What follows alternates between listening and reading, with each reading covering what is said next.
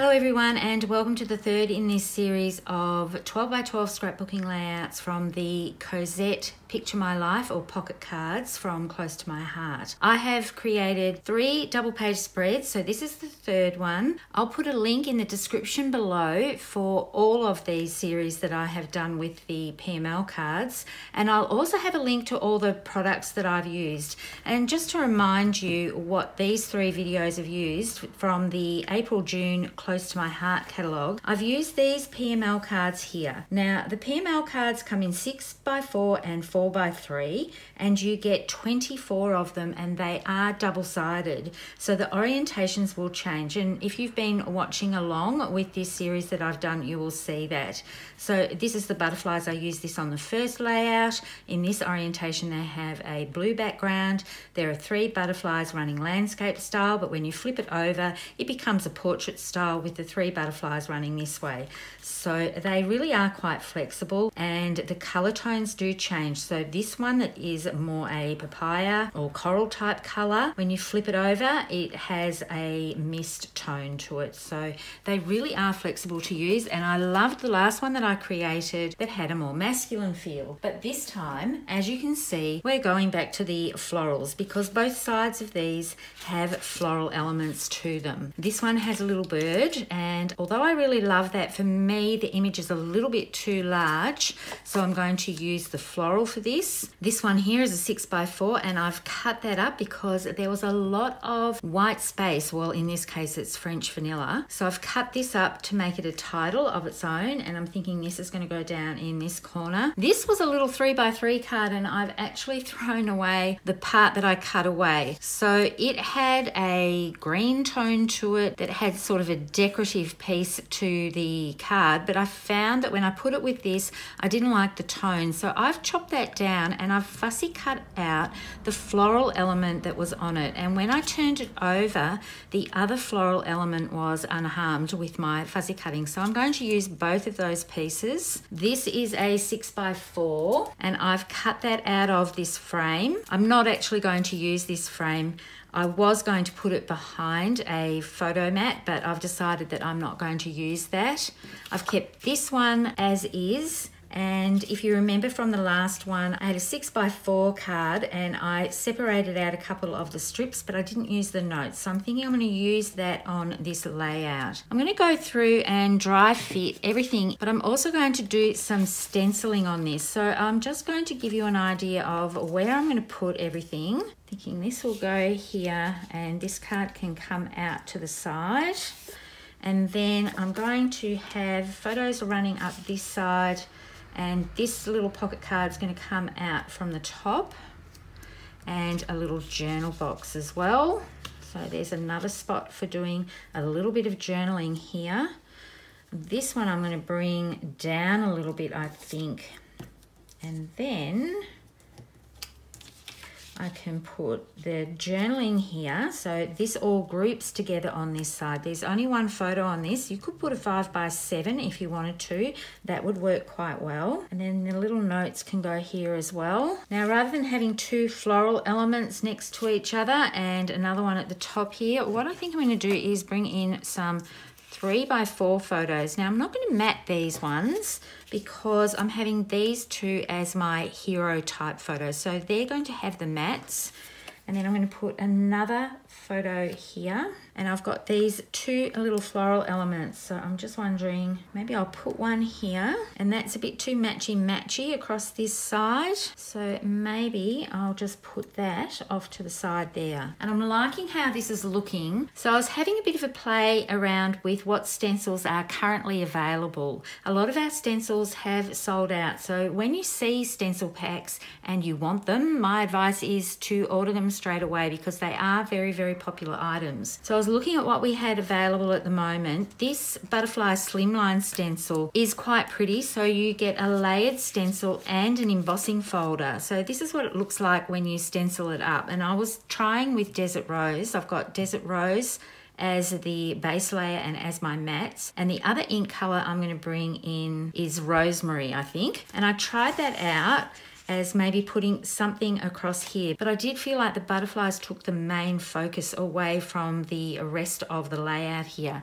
So I decided to go for something a little bit more subtle. So I'm going to use a card front stencil. This is currently in the core catalogue, and I'll just show you here. It comes in a pack of 3. So there's 2 separate packs of Slimline stencils, but you don't just have to use them on a Slimline card. You can use them on an A5 card and on any scrapbooking project. But you can see this layers up and it gives you this effect here, but I decided I wanted something a little bit more delicate, so I am just going to use the little diamond sort of inside shapes here for these layered areas.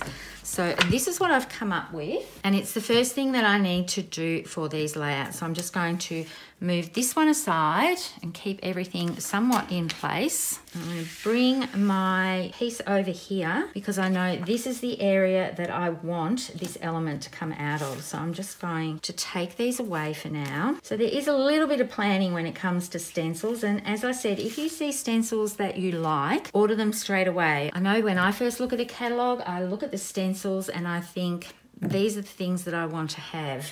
So they're the first things that go onto my order. So I've got Desert Rose, and I'm going to be doing a lot of blending with it very, very light hand. So you saw me, I've just taken a bit of the ink off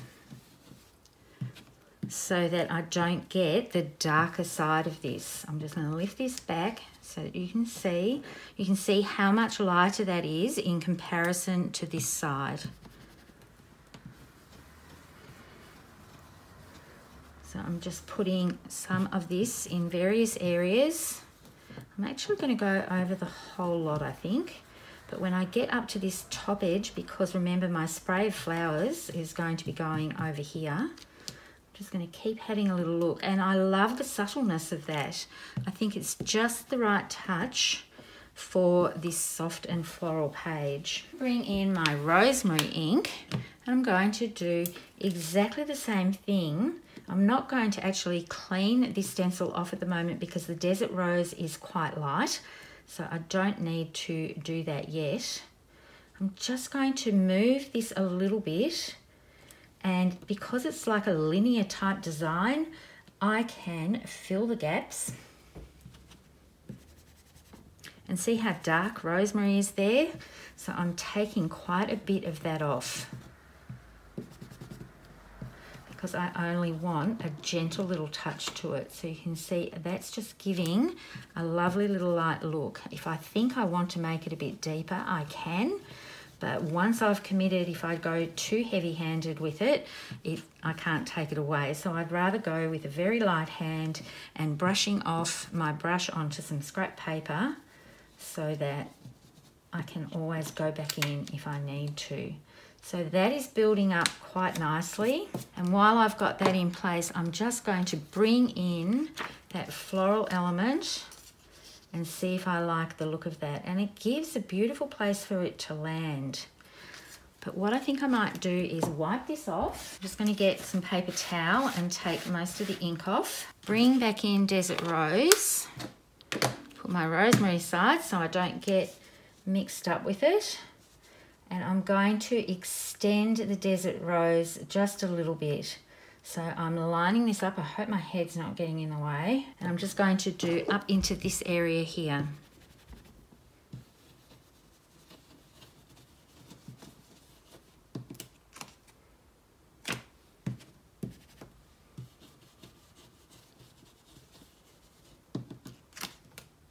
I like how that's looking. I want to just give it a little bit more of an organic feel by spraying some of it out onto this edge.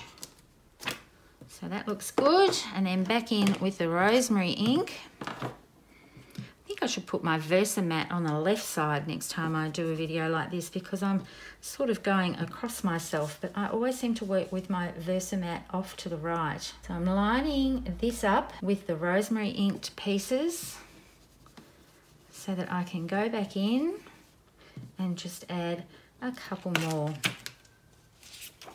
And I'm going to call that quits. Bring in my layout pieces. But I think actually what I'm going to do before I bring those in is treat this a little bit.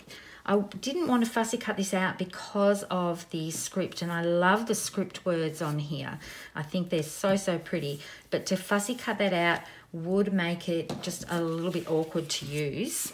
So I'm going to put a little bit of this stenciling onto this area. Put a little bit over to the right of the card.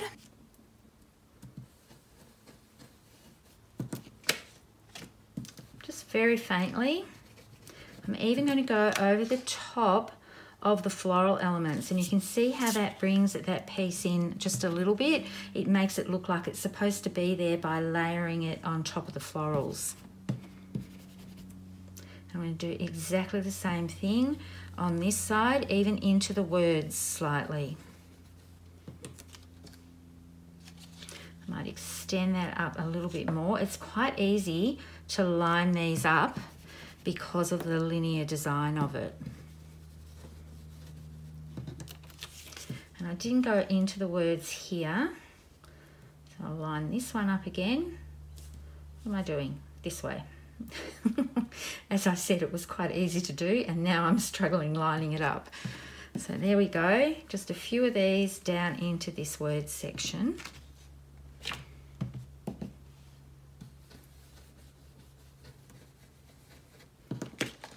I don't want to cover up the whole card. So now I'm going to do the same thing with the rosemary. Offset it, move my desert rose out of the way and bring in the rosemary.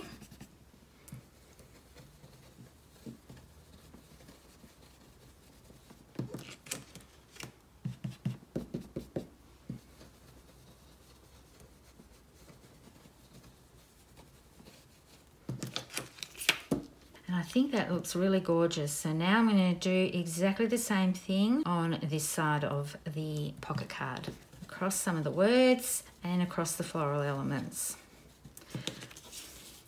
So that's basically done. I just think it fills that white space enough so that it doesn't look a little bit awkward on this page, because this is French vanilla. It's a little bit deeper and creamier than a French vanilla, but it's putting French vanilla on top of French vanilla, and I don't want to ink around the edges of these ones. I still want it to have a delicate feel. So now I'm going to repeat this process for certain areas on the right page. Before I adhere everything on, I just wanted to mention I've done a similar treatment with the background, but this time using Desert Rose. I've come in 3/4 of an inch and gutted that out and trimmed my French vanilla down to 11 3/4, so that becomes my base, and the mats I have cut from the inside of that piece. Now I'm also going to do some stamping with the ornamental borders. I've decided I'm going to use this scallop type edge one, and I'm going to put that across the bottom. I've done some testing with Desert Rose in 1st generation and 2nd generation, and it's a little bit too much pink tone on pink tone. So then I went for rosemary and did 1st generation and 2nd generation, and I really quite like the 2nd generation. So I've already put this on my block, so I'm going to do that stamping across the bottom and maybe across the top as well. I'm not too sure yet. I'm just making sure that that was rosemary because I did this the other day and it is. So when you're stamping off, even though you've got this area as your spongy side, it's quite good to have the piece that you're stamping off onto be onto a spongy piece as well, because that helps with an even distribution of the ink if that's what you're going for. I don't mind if this looks a little bit organic, but I'm going across. I can see the edge of my block here, and I love how that looks quite delicate. I really do think that the Desert Rose would have just been a little bit too much on the page. So using just 2 colour inks, I haven't quite inked that up properly, has worked quite well. So I love how that looks. There's a little bit of a gap there, but I don't mind. I'm going to repeat that for the left page as well.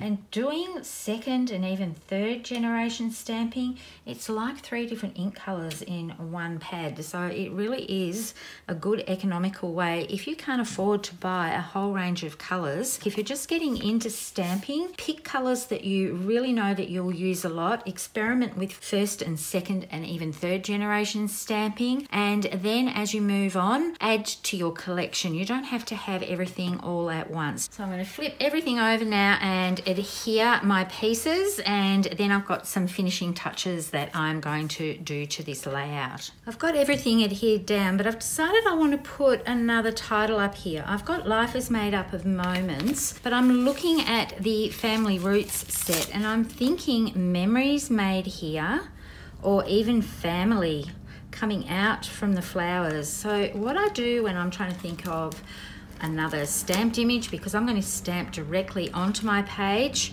I will actually peel that off as long as it's clean and place that onto my page so I get a bit of an idea if I like the look of that, or if I would prefer to have maybe just family coming out from this section here. I quite like how that nestles in there without being a big statement. So I think I'm going to go for family, and I'm either going to do it in Desert Rose or in Rosemary. Rosemary might be the colour, I think, because I'm finding the Desert Rose, there's quite a lot of pink tones on this. It's a new stamp, I haven't used it before, so I'm just going to season it. And this little scrap piece of French vanilla that I was using to test on the stenciling, I'm going to use that to stamp on here and make sure that I'm happy with that colour. If you do something like this and it does mess up, you can always stamp it onto a piece of cardstock and make a little banner title. I'm just going to cut this out roughly with my scissors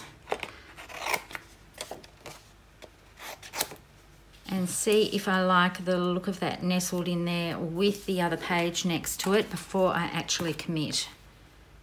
And I quite like the look of that. So what I'm thinking I might do is just peel this back a little bit, and then I'm going to see if I can line up under here. So I'm going to ink this up.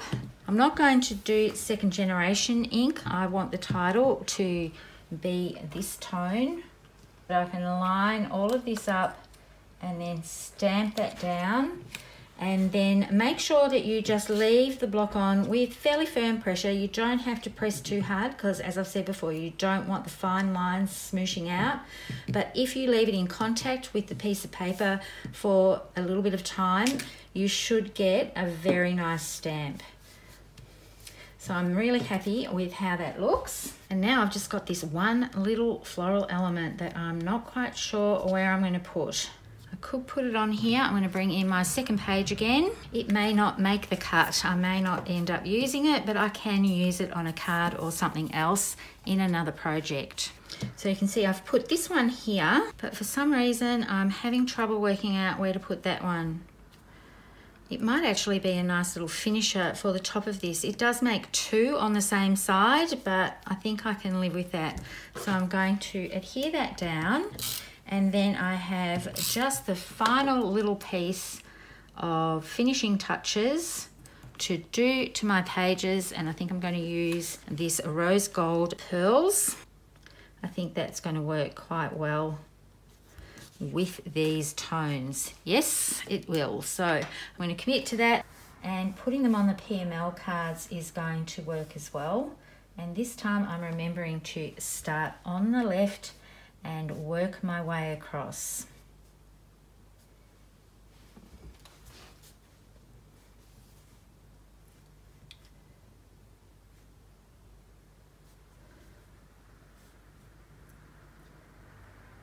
I'm going to actually do a little bit of a decorative piece there.